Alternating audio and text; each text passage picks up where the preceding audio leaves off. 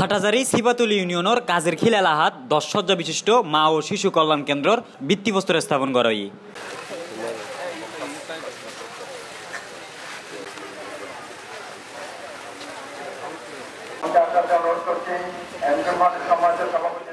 শনিবার 9 জুন প্রধান অতিথি শিল্পে ভিত্তিপ্রস্তর স্থাপন করেছি পরিবেশ ও বনমন্ত্রী ব্যারিস্টার আনিসুল ইসলাম মাহমুদ।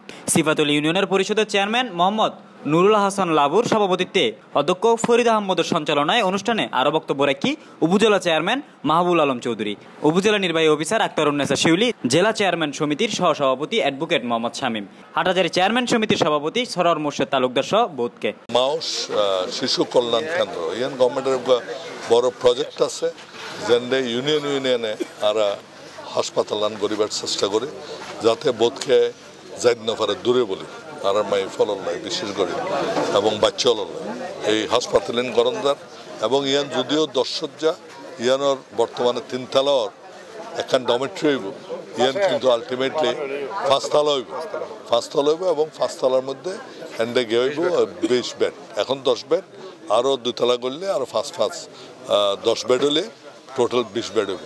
এখানে কোনো অবলিত রাস্তা নাই, রাস্তা যেটা এটা এই নূর আহমদ সড়ক, এইটাও নূর আহমদ সড়ক বলছে মুরাদ সড়ক, এইটাও আমরা 4 বছর আগে এখানে ডবল হেরিংবোন আমরা এইচবিপি রাস্তা করা হয়েছে এবং এটার এস্টিমেট চেয়েছে। এটার এস্টিমেট হয়ে গেলে আমরা আশা করছি ঈদের পরে এটা টেন্ডার হবে এবং কাজ আরম্ভ হবে।